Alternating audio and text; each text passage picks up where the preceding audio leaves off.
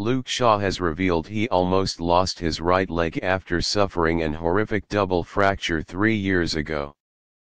The Manchester United defender, back in the England squad this week, was left nursing the terrible injury after being clattered by PSV Eindhoven's Hector Moreno with what Louis van Gaal, then manager at Old Trafford, described as a very bad tackle.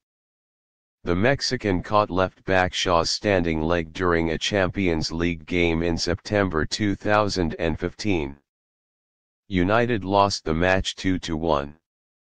Now Shaw, called up by England manager Gareth Southgate this week after making a fine start to the new season with United, has spoken for the first time about how near he came to needing an amputation.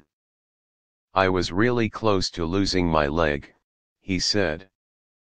"I didn't know that until 6 months later when the doctor told me." The more squeamish might struggle to stomach certain elements of the story Luke Shaw told here at St. George's Park on Tuesday.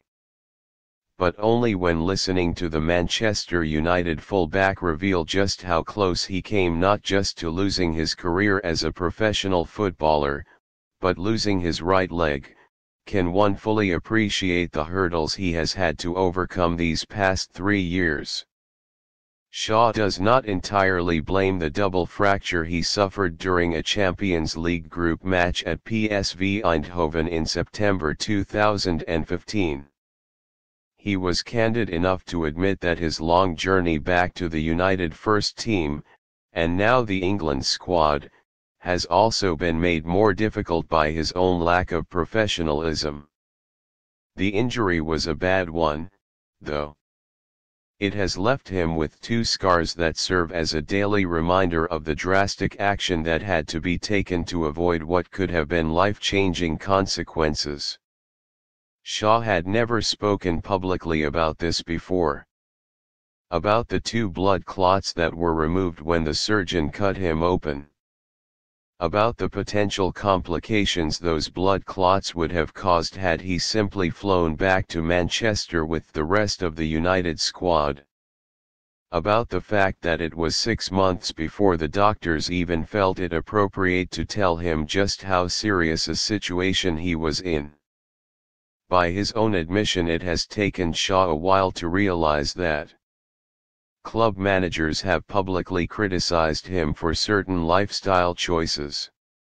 And only last week Gareth Southgate, for all that he admires the hugely gifted 23-year-old footballer, said it had perhaps taken him longer than most to appreciate the dedication and professionalism required to make it at the very highest level.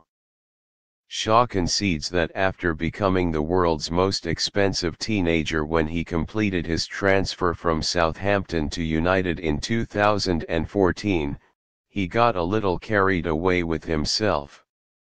"I spoke with Gareth early on," said Shaw.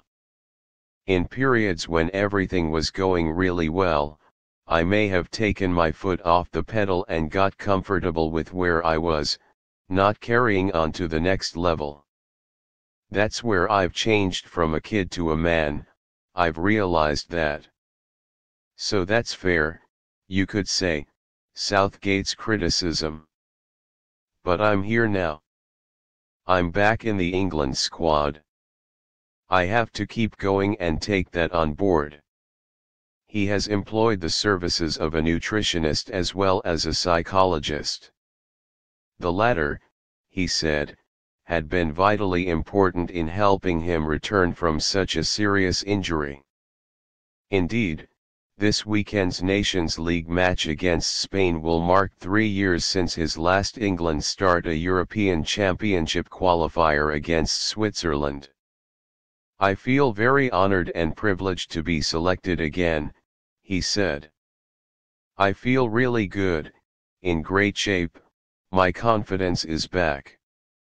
This is just the start of the season. But the stuff that's happened, my injuries, not playing, all that is all in the past." Shaw nevertheless conceded that Mourinho, like Southgate, was justified in his criticism. I think at times he got frustrated with me because he knew I could do better, he said. When I look back, at times maybe he was right. But I had a chat with the manager before the season and he said he wanted me to stay and fight for my place, and that motivated me a lot. I'm focused on improving as a player and a person. This is the start of a new me this season.